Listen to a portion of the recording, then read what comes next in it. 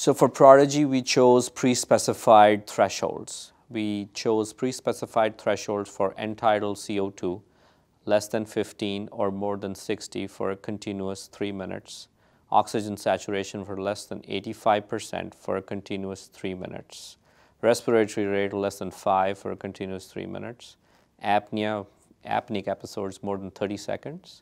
And then any opioid-related adverse events. And these were also predefined in the protocol, what would constitute an opioid-related adverse event.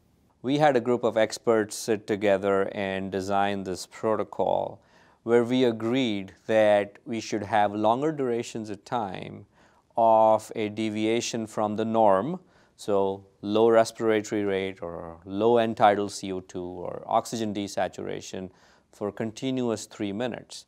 And I would think that a continuous 3 minutes of either of these parameters, it would certainly not be an artifact. So what we did with PRODIGY was we had a second layer in terms of our experts in the clinical event committee that would look at all of this data and then adjudicate based on patterns on this data whether an event was a true event or was it just noise or artifact. And that, I think, in itself is a novelty to this trial and a huge strength of the trial.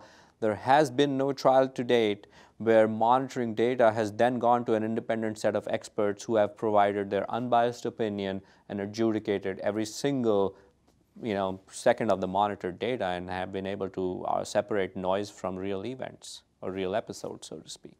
So the clinical event committee was comprised of physicians who had expertise in postoperative respiratory depression. We have reviewed each alert that came out from the capnography system to ensure that these were actual respiratory depressive events rather than artifact events.